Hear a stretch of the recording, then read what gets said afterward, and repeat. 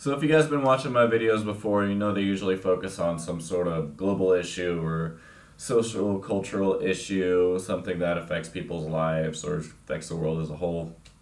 So with that in mind, I started researching and looking for ideas for this video, and I happened to come across the idea of food waste. So what I want to talk to you guys about is food waste. And food waste is any food that is either lost or discarded or goes uneaten that was previously edible.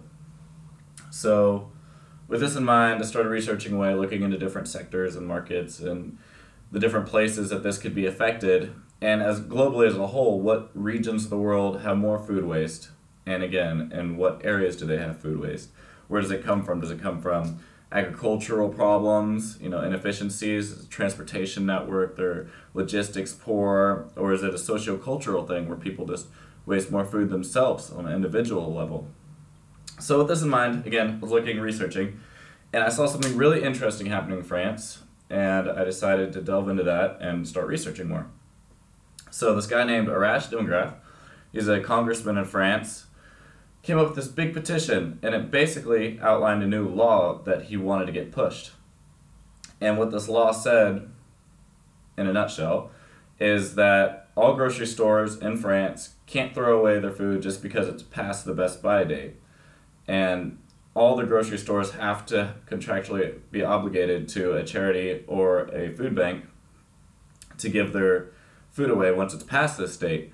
Because traditionally, the French had been throwing it away past this date and dumping bleach on it to stop anybody from eating it. So this got passed around, thousands of signatures just in a couple days. Took it to the House National Assembly in France back in November, and it passed unanimously. And then after that, took it to the House Parliament, again passed unanimously back in December.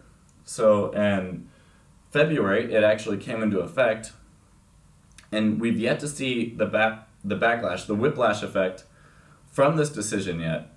It's interesting to try to guess exactly what will happen in the future, to project the effects of this on an economic scale, logistically, socioculturally.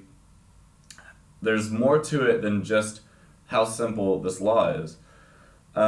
Even logistically for the grocery stores, now that they have to give this food away, is there a way for them to push the best buy date farther back?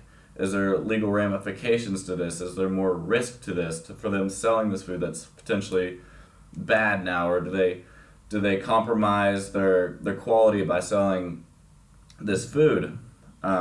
Also, there's a time scale that they're working on. Do they try to expedite the food from their whole supply chain to get to the grocery store faster, all the way back from the producers, transporting to the manufacturers, transporting to the wholesalers, and then to the retail stores?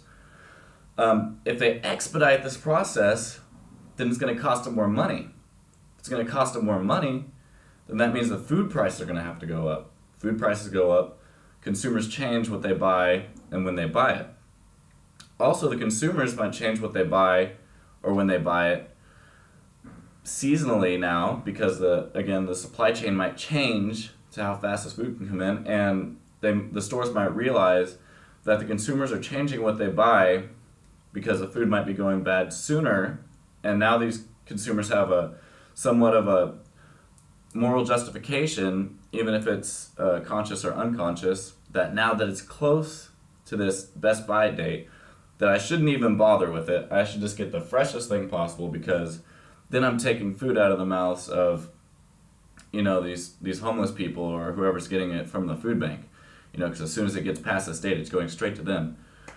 So even the food banks logistically are going to have to adjust, because they're not used to having all this food readily available, and it's a large influx, and it's going to cause a change in their entire infrastructure.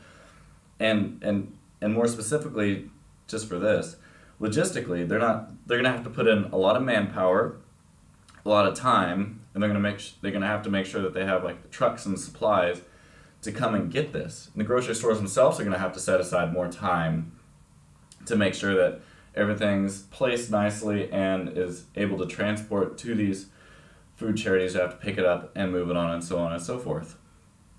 So it's interesting to think about that.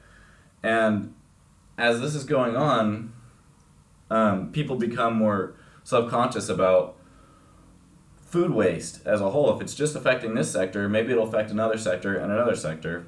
Food isn't just isolated to grocery stores. There's also restaurants, individual households as well. So there's talk of a new law about restaurants that have to give out to-go boxes now.